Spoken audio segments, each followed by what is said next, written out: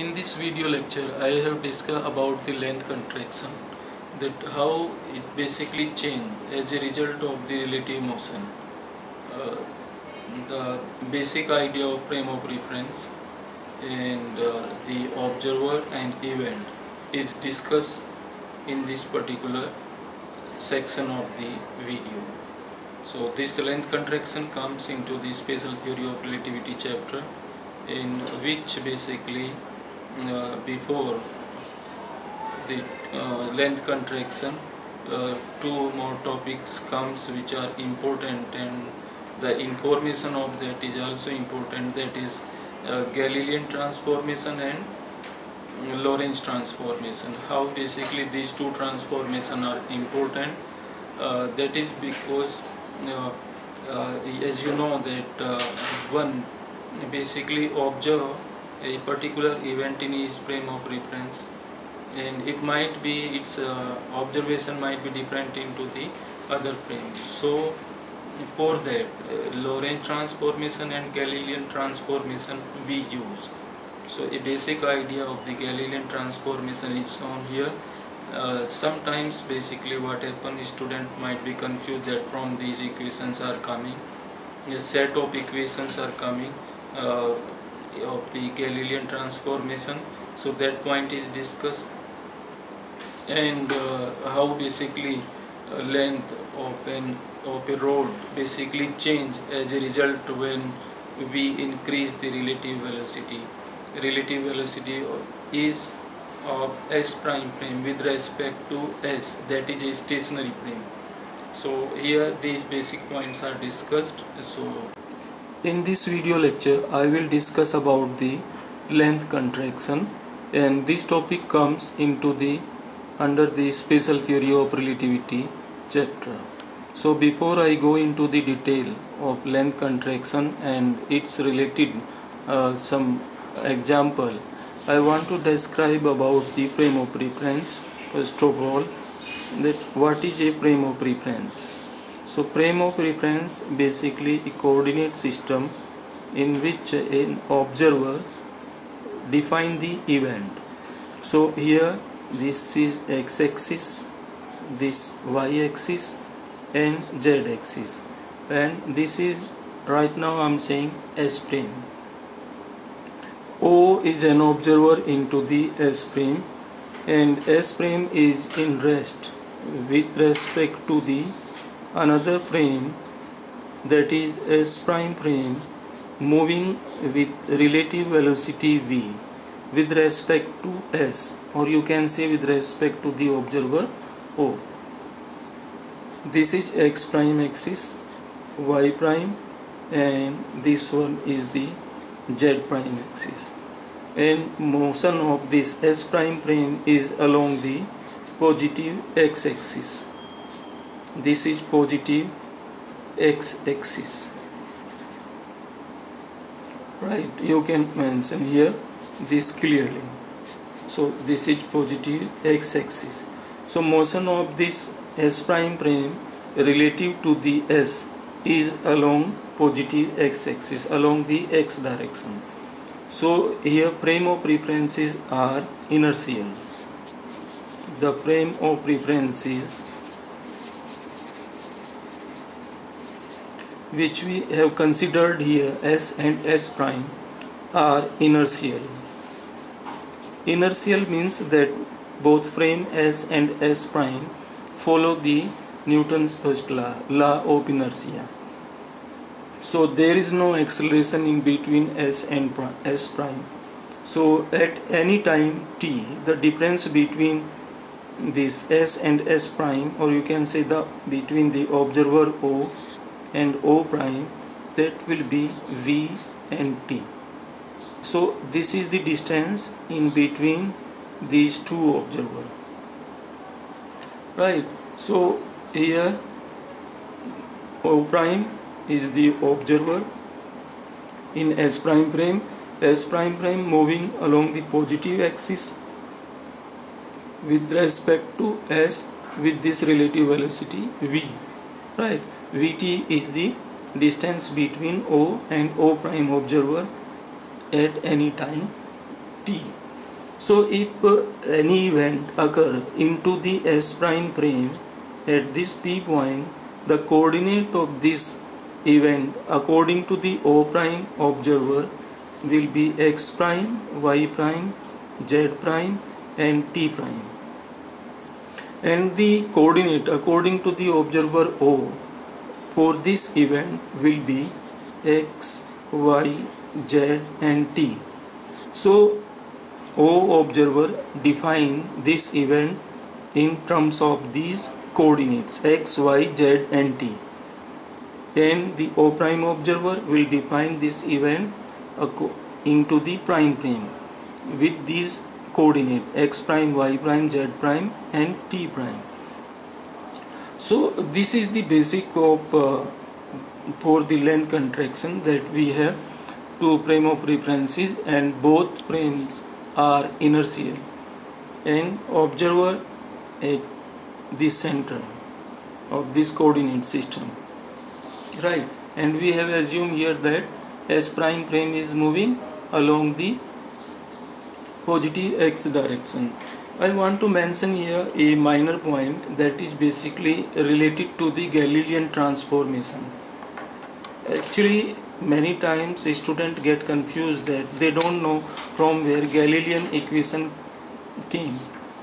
Actually, these two transformation, Galilean transformation and Lorentz transformation, with the help of these transformation, one observer can transform one coordinate system into the other. So with the help of this transformation, one event can be transformed into the other coordinate system, or you can say that how the observer, second observer, is observing that particular event. So this is the point of related to the Galilean transformation. But as you see here, or looking that I have written here Vt, this distance between O and O prime observer. For this particular event, I have mentioned the distance of this event for the observer O will be X, like this. So this will be along the X-axis, the distance will be X. And for the S prime observer, that is O prime, the distance of this particular event will be X prime. So if I consider only this coordinate, X coordinate, because height of this event in this particular plane will be Y prime, and according to this observer that will also Y. So Y is equal to Y prime, means height will remain same. The change in which coordinate basically comes, it depends upon the direction of the S prime frame. So relative motion between S and S prime, here we have considered that S prime frame is moving along the positive X direction. So the change will come in which coordinate? The change come basically into the X coordinate. Y and Z will remain same. So if I talk about the Galilean transformation for a while, so you will see here that this X is equal to from here and to this point, and on the other hand X prime is this distance and Vt is this one from here to this distance of the observer. So you can say this X is sum of these X prime and Vt. Vt plus X prime is equal to X. So I am writing this X is equal to X prime plus Vt, right? Y is equal to Y prime, Z is equal to Z prime and T is equal to T prime. So if you see these equation carefully, these are just a transformation. You can write X in terms of X prime, Y is equal to Y prime, Z is equal to Z prime, T is equal to T prime. On other hand, you can also write that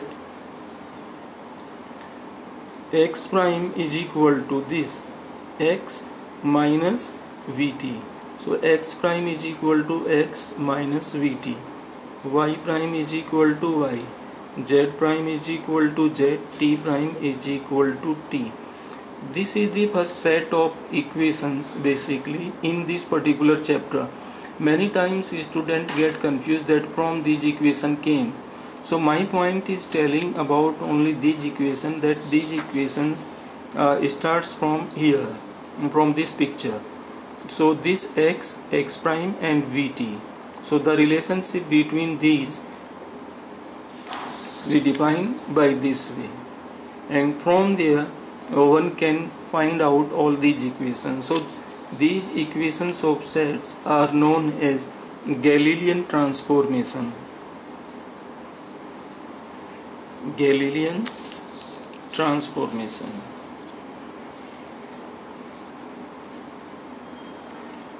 Transformation means, as I said earlier, that we are basically transforming an event from one coordinate system to the other. What is it means basically? It means that because of the relative motion we see different observation in our frames. Like S prime frame is moving with this velocity v, and S is stationary with respect to this one. S observer, this O observer see this particular event in each frame of reference. The observation might be different from this observer O prime. So how this O prime observe this particular event, that can be basically transformed with the help of those equation of set, which we say that this is Galilean transformation or Lorentz transformation. So from this one can basically explain all these things. So this is the basic idea of a special theory of relativity. But the point is, these observations are effective only when v is comparable to the c, when relative speed is comparable to the speed of light, where c is equal to 3 into 10 raised to power 8 meter per second. So here I am not going into the detail of Galilean and Lorentz transformation, but these transformations are important to understand the basic idea of this particular topic, that is length contraction. So here I told you that Galilean transformation is these equations of set. You can convert x in terms of x prime, y prime, z prime, t is equal to t prime, and here you can write x prime in terms of this, y prime is equal to this, z prime is equal to this, t prime is equal to this. So one can convert one coordinate system into the other with the help of Galilean transformation.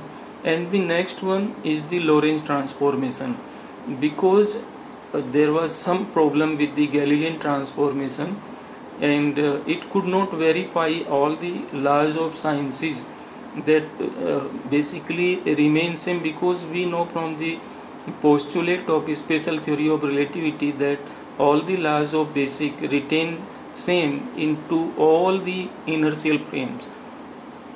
So there was some problem with the Galilean transformation, and that modified with the help of Lorentz transformation.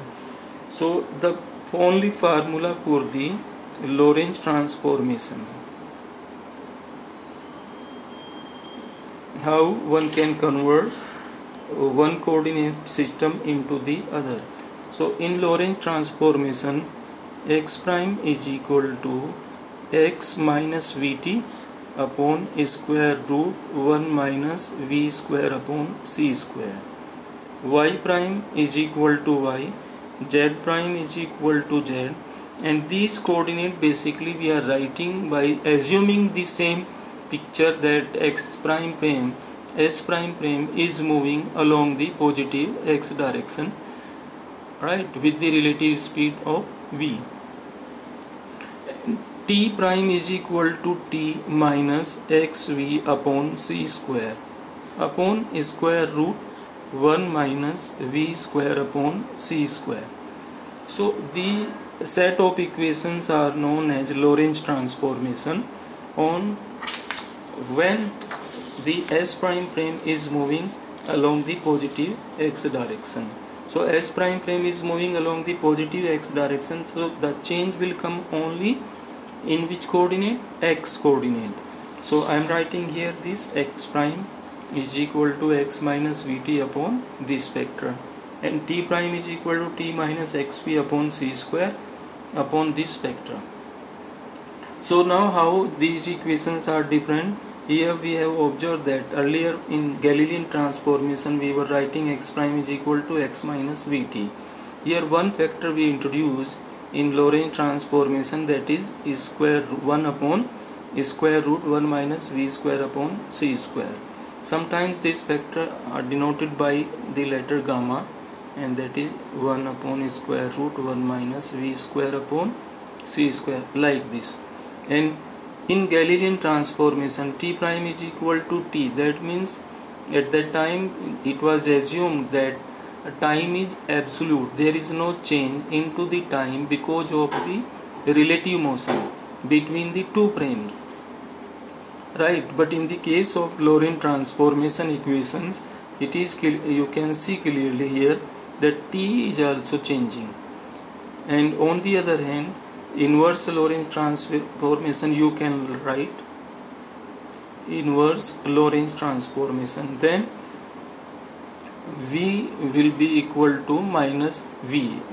It means the frame is going in opposite direction according to the O prime. So x will be equal to x prime plus vt prime upon square root 1 minus v square upon c square. Y is equal to y prime and z is equal to z prime, and now t is equal to t prime plus x prime v upon c square upon square root 1 minus v square upon c square. So these are equations in Lorentz transformation. So these set of equations are known as Lorentz transformation. This is inverse Lorentz transformation, and this is for the positive x-axis, and this set of equations are known as Galilean transformation. Now the topic of discussion is Lorentz transformation. So for the Lorentz transformation, also for length contraction, the topic of discussion is length contraction. So as name indicate that in this particular topic what will happen, length will be contracted. So for that purpose again we had to make some these two relative frame of reference, and here I can make this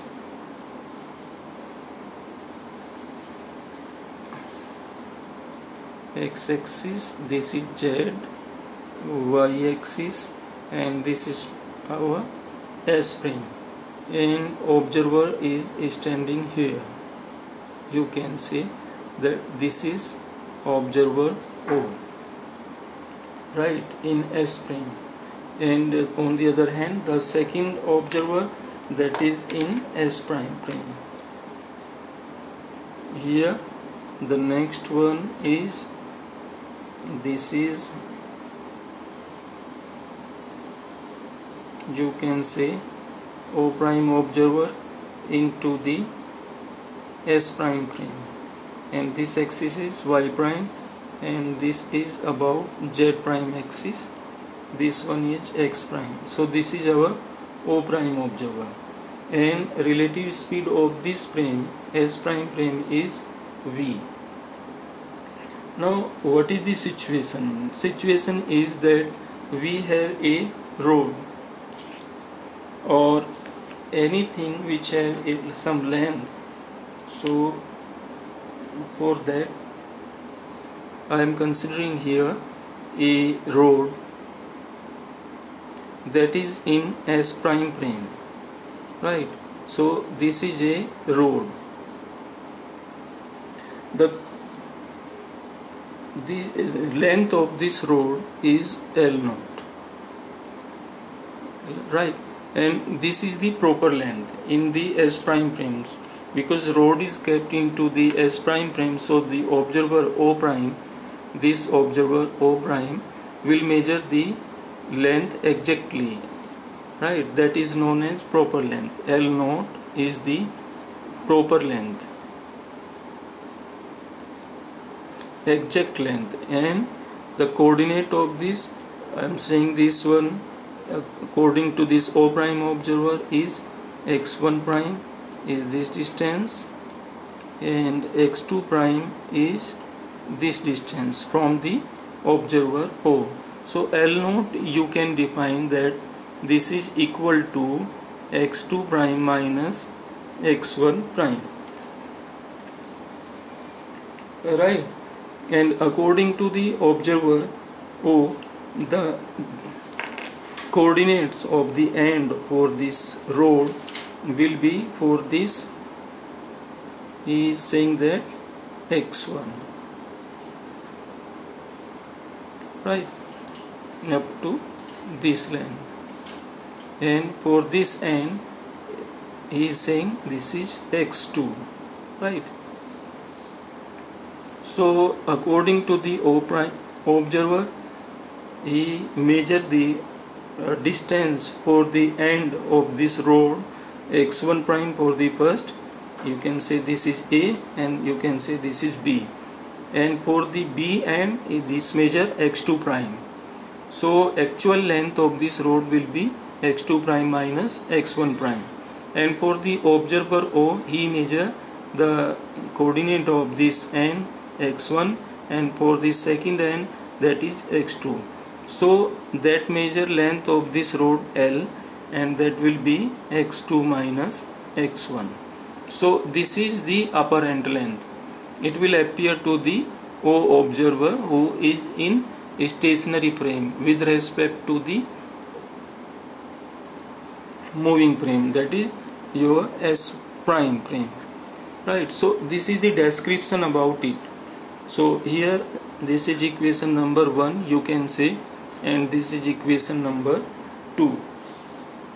So now what you have to do, you have to just put the value of x2 prime and x1 prime from the Lorentz transformation, and from the Lorentz transformation, as you have seen right now, from Lorentz transformation you know that x prime is equal to x minus vt upon square root 1 minus v square upon c square, right?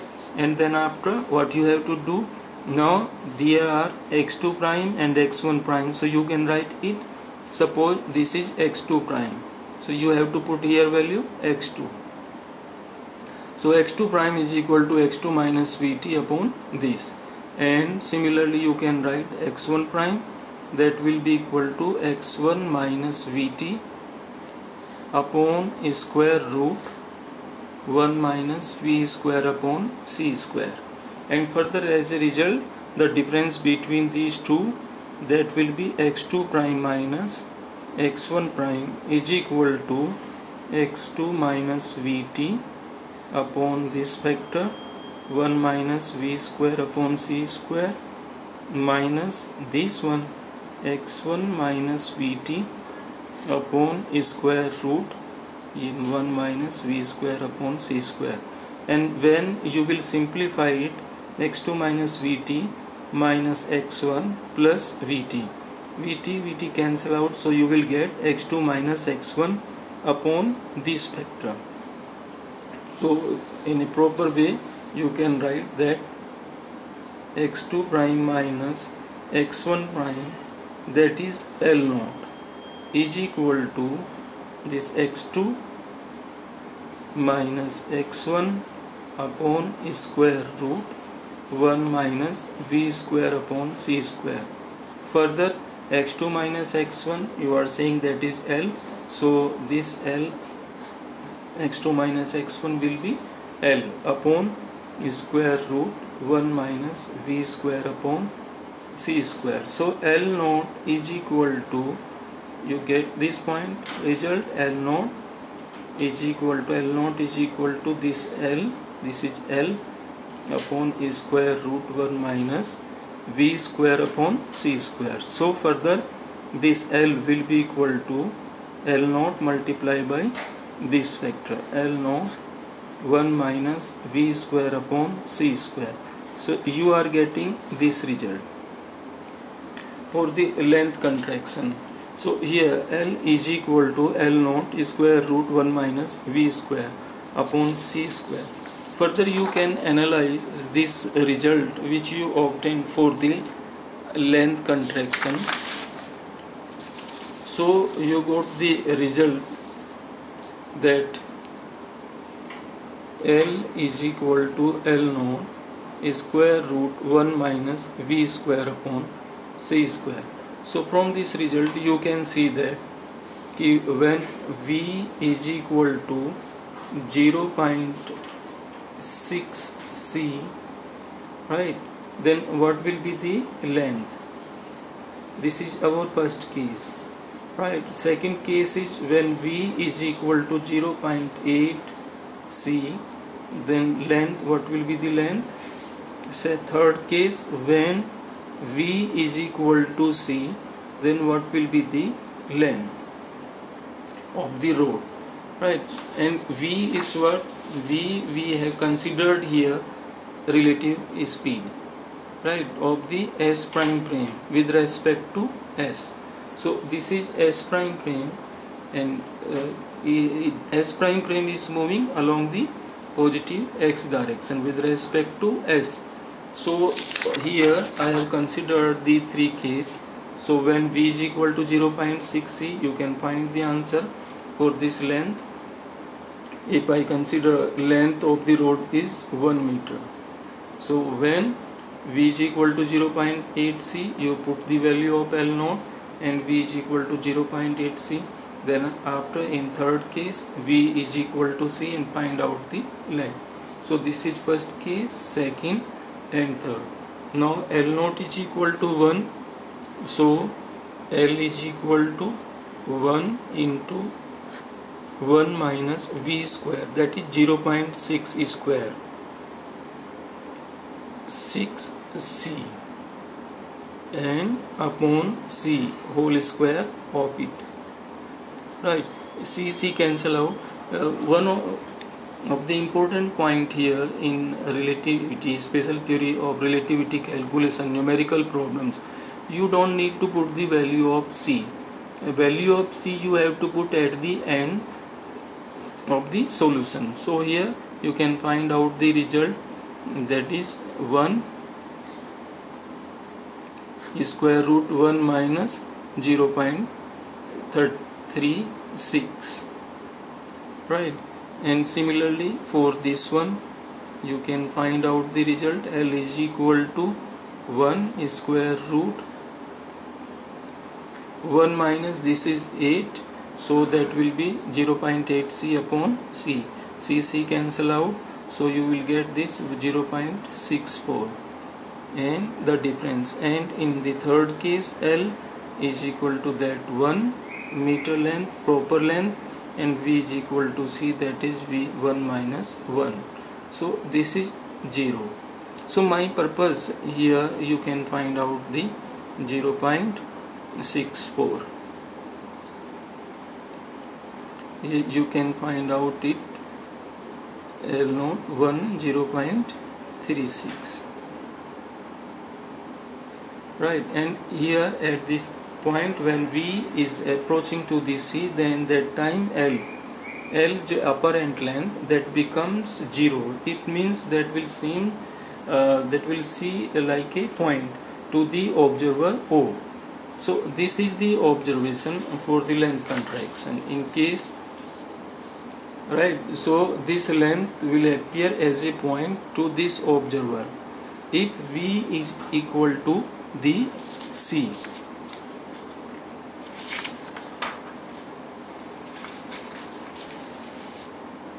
Right. right. So other in numeric example one we can see here related to this length contraction. In the length contraction we have seen a formula that L is equal to L naught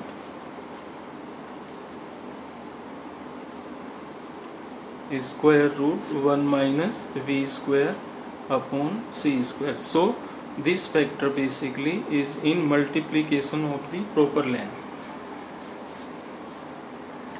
right.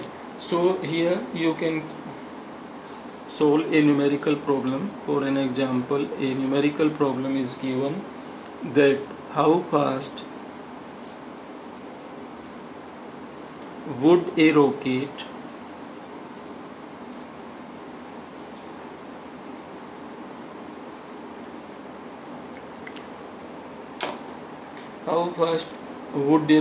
have to go relative to an observer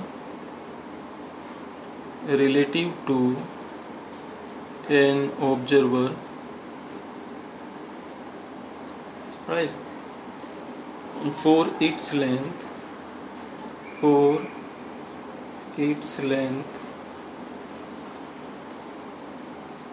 to be contracted to 99% of its length at rest. So this is the point. This is a numerical problem related to the length contraction, where what is given that how fast would a rocket have to go relative to an observer for its length to be contracted to 99% of its length at rest. So the question is basically related to the length contraction, and we have to use this formula L is equal to L naught square root 1 minus V square upon C square. So what is a moving frame? Rocket is a moving frame. A rocket has some length when it was in rest. Suppose that was L naught, right? So how fast it would go? That means they are asking about the relative velocity V relative to an observer for its length to be contracted to 99%. So length contracted was seen to whom? It was seen the observer who was standing into the rest frame, right. So the situation is basically this one. The observer is standing on the surface of Earth, right, and here you can see that this is a spacecraft.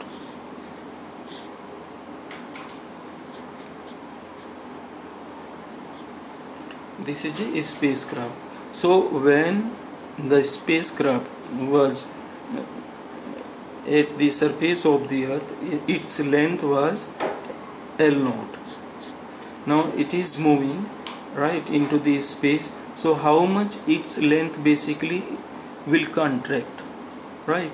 So that length they told in this question is 99%. That length is contracted how much?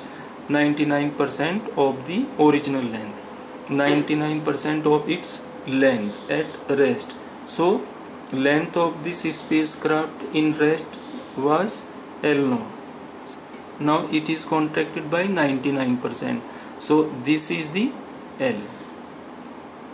So in this question L is given and L is 99% of L naught, right, and we have to find out what? V. So this you can write in this way: L upon L naught is equal to 99%. And what is the formula?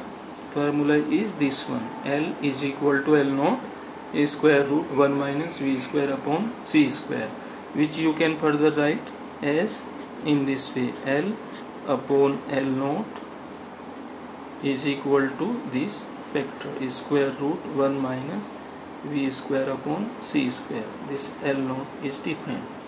So here when you will put the value of it, so this L upon L naught, that is equal to square root 1 minus v square upon c square, right? L upon L naught is this 99%, is equal to square root 1 minus v square upon c square. So you have to find out this v.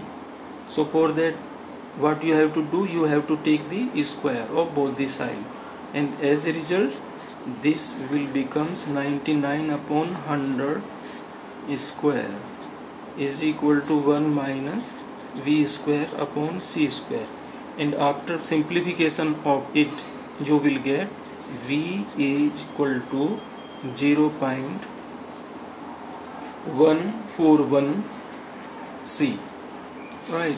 So this is the answer of this particular question. So this is one of the example related to the length contraction. You can see other also, right? But the point is only this one, that only when you apply this formula, L is equal to L naught square root 1 minus v square upon c square. In this formula, L naught is the proper length, L is the apparent length, v is the relative velocity, and c is the speed of light, right? And don't try to put the value of c in between the numerical problem. You have to put the value of c at the end if the question is demanding of it, right? Thank you. Thanks for watching this video. If you have any problem related to any concept, you can message me below this video.